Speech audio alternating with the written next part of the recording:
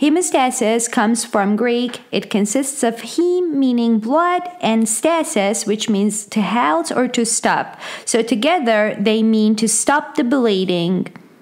Hemostasis is a well-orchestrated, precise process involving platelets, clotting factors, and endothelium. It occurs at the site of injury and ends up in the formation of a blood clot to prevent the extent of bleeding. So the major idea here is that first, when an injury happens, the first reaction is vasoconstriction to narrow the lumen of the blood vessel so that less blood flow would come to the site of injury and therefore we would have less bleeding. Then what happens is that the platelets get activated, they increase their surface area, and they just aggregate at the site of the injury in order to form a plug so as to block the way of bleeding, so as to stop the bleeding. And that would be our second step, or primary hemostasis, the formation of a platelet plug. But then this is not enough because these platelets are not solid enough and we have to do something else. What happens is that we need fibrin strands so as to somehow sew these platelets together, just go around them and adhere all these components together. But the problem is that we don't have circulating fibrin in the blood.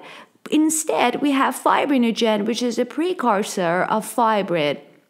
So fibrinogen has to be converted into fibrin first, and then fibrin monomers have to come together so as to form a polymerized fibrin strand, and then fibrin strand can attach to the platelets and form fibrin meshwork, and that would be secondary hemostasis practically. And eventually, these fibrin strands and the aggregation of platelets would contract so as to even furthermore consolidate the plug that we already have there. And of course, in the fourth step, one more thing that we do is to limit the coagulation and to limit the clot formation so that we wouldn't stop the blood and we wouldn't stop the blood flow by forming too big of a clot.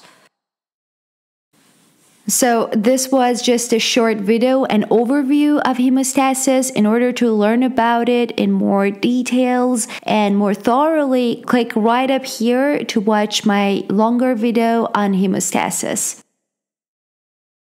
Thank you very much for watching this video. Don't forget to subscribe to the channel. If you want, you can also find us on Facebook and Instagram. Don't forget to take a look at signups.org.